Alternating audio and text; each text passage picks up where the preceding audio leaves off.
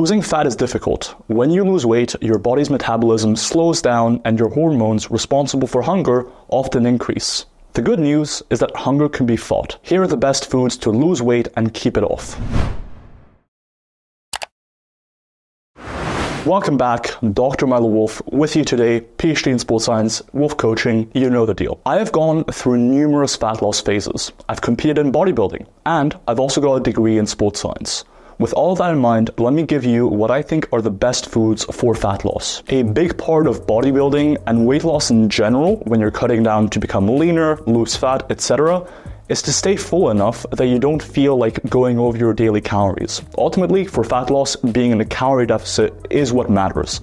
But staying sufficiently full throughout the day can make that a little bit easier. I'm going to give you a great analogy here, so stay with me for a second. Being full during a cut is kind of like post-nut clarity, which, by the way, women do get too. When you're experiencing post-nut clarity, you may not have much interest in any physical intimacy anymore. Much like the same way, if you're super full, even the tastiest food doesn't really seem that appealing anymore. Yes, this sports scientist just compared post-nut clarity to being full during a cut. But you get the idea. If you're sufficiently satiated, really palatable foods that can cause you to overeat in terms of calories become less appealing. So here's the deal. When you're in a calorie deficit and you've been losing weight and fat for a while, your body makes you hungrier. And so, what we look for in good foods during a cut is that they obviously help you to retain muscle mass, have an adequate amount of protein in them, but the main thing is just to satiate you and generally contribute to good health. Here's a checklist of what likely makes a food more satiating and filling and beneficial to eat during weight loss phase. First, and this is kind of obvious, but the foods that we consume should have a low energy density, or just have a lot of volume per calorie consumed. Guess what? All else being equal, if you have a spoonful of food or if you have a huge plate of food, the huge plate of food is going to make you more satiated, even if they contain the same calories. And there's actually been quite a bit of research on this. So when you see people eating salads, for example, that have a ton of volume during a weight loss phase, they're probably onto something. And in fact, there's a huge area of research centered around energy density when it comes to weight loss. And that body of evidence was recently reviewed by Close and colleagues, where they reviewed 38 studies on the topic of energy density and how it impacts things like hunger and energy intake when participants are just left to their own devices as far as how much they want to eat. Just by reducing energy density, aka how much volume of food you get per calorie, people ended up consuming 220 fewer calories when eating foods that were less dense in energy. So when left to their own devices, why did people consume fewer calories when consuming less energy dense food? Well, as it turns out, there's a variety of mechanisms responsible for inducing satiety, that feeling of being full and not wanting to eat further food. One of them is gastric satiation, and gastric satiation is volumetric. Specifically, when you consume a lot of food in terms of volume, mechanical distension of the stomach may occur. Since the stomach is densely innervated, that can then result in gastric satiation. Conversely though, there are other types of satiation. For example, intestinal satiation seems to be more so mediated by the nutritive content of the food you consume. For example, a certain combination of macronutrients can be more productive when it comes to intestinal satiation. But at the very least, when you reduce energy density and you consume more volume of food, that reduces ad libitum energy intake and likely has something to do with gastric satiation. The next factor on the checklist would be fiber content. Now, generally, a high fiber content also goes hand in hand with a low energy density and many other things that are good for promoting satiation during weight loss phase. For example, foods that are higher in fiber generally are also a little bit less palatable, aka less pleasurable to eat, so you're less likely to overconsume them and end up negating your calorie deficit. We'll come back to palatability as a factor in food selection during a weight loss phase.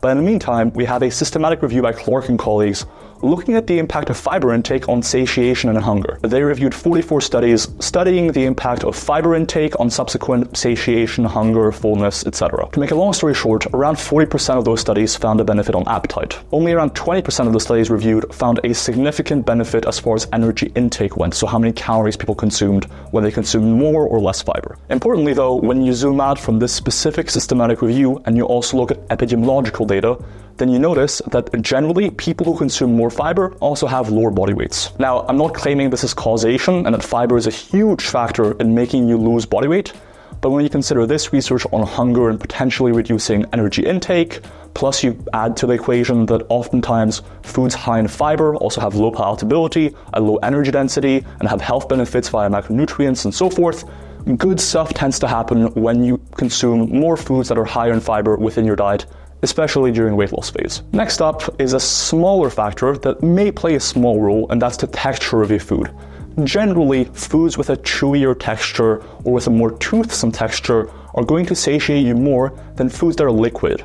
This likely has more to do with rate of eating. The faster you eat something typically, the less it's going to satiate you, all else being equal, but it is worth keeping in mind. For example, one meta-analysis of 29 studies that equated for the weight of the food consumed and or the calories consumed found the following. On a scale of 0 to 100 with appetite ratings reflecting a variety of aspects of appetite, generally, solid and viscous foods reduced appetite by about 5 points or so out of 100 compared to more liquid foods. You can drink 300 calories a lot faster than you can eat 300 calories typically. Next up, we have protein content of the food.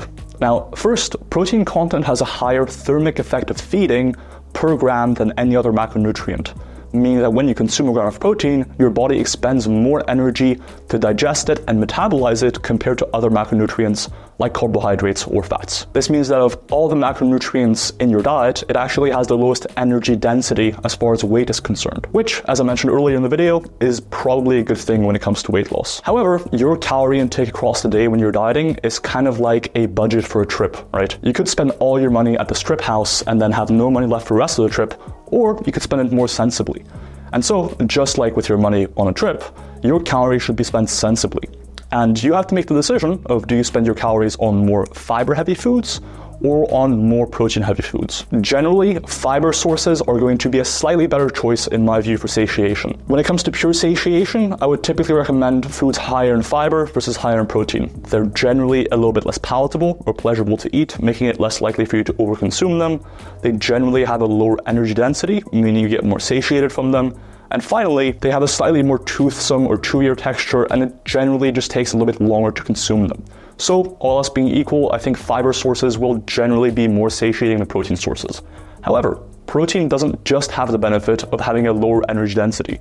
It also potentially has other benefits. So here I am shilling for big fiber. However, protein intake also has some pretty strong evidence behind it as far as promoting weight loss. For instance, here's what a review paper by Heather and colleagues found. In interventions lasting less than a year, increasing protein intake has a modest benefit on losing body weight. And even in interventions lasting more than a year, there is still a modest benefit to be had of increasing protein intake as far as long-term weight loss or weight loss maintenance, essentially helping you keep that weight off after you've lost it. Importantly though, putting aside its potential weight loss benefits and satiation benefits, there is also the more important benefit of protein intake being important for maximizing muscle mass gains and muscle mass retention while you're losing fat. Ultimately, for most people, you're looking to lose fat and not just any weight, like muscle mass. You're looking partly for the aesthetic benefits of losing fat.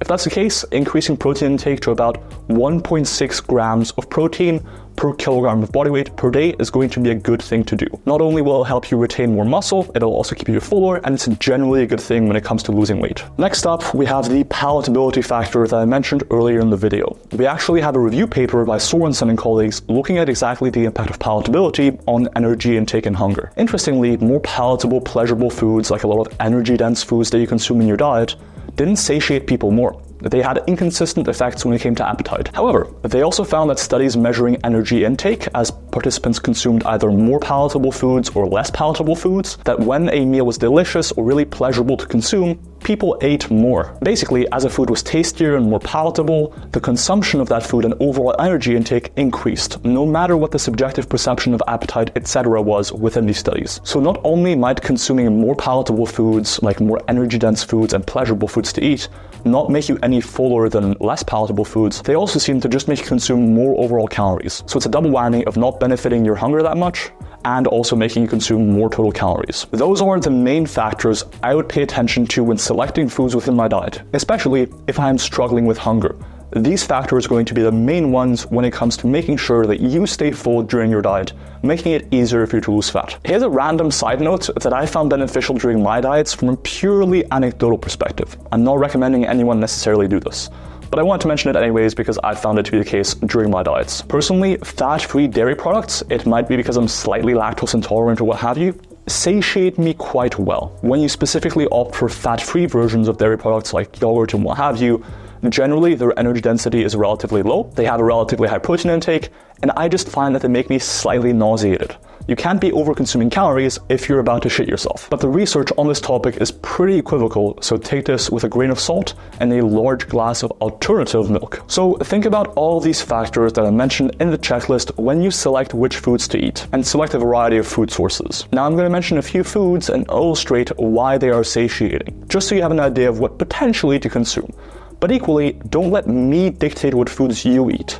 I am not your parent, and I don't want to be a parent yet. Without further ado, sports science doctor reveals shocking foods that may help you lose fat. First, we have fruits. Shocking. Apples are fine, pineapple is fine. With apples, for example, you have the chewy texture, you have the low energy density, you have the high fiber content, all things that likely help you when it comes to promoting satiation and helping you lose fat. Next up, we have vegetables. For example, salads. I know, even more shocking. Salads have a low energy density, aka few calories per each bite. They have a lot of fiber. They're not super palatable unless you make them. Then you also have legumes and beans like chickpeas, for example, which have a high fiber content, a decent amount of protein, have a relatively toothsome texture. The list goes on. And finally, any lean meats or relatively lean protein sources, aka things that mostly contain protein and not much else. For example, lean meats have a decent amount of volume. They help with muscle mass retention. Protein is relatively satiating.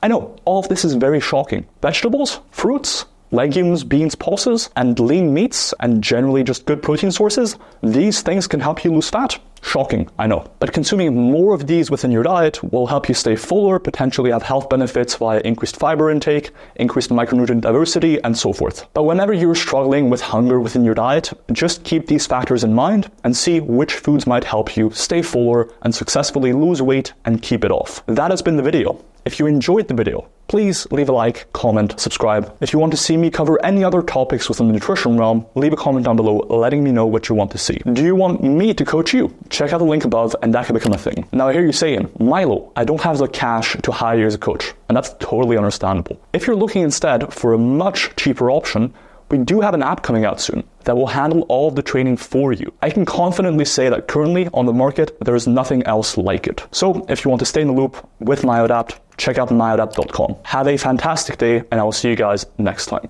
Peace. Jesus fucking Christ, I will shoot whoever's at the door now. Except we don't have guns. This is the UK. I have no idea what the fuck the special delivery is for. Is it a bomb? Am I being bombed? Who knows? That sounded very important. I'm not sure I trust it. IRS and HMRC sending me bombs right now. They can't take all this tax evasion I've been committing. Not actually. Don't come after me.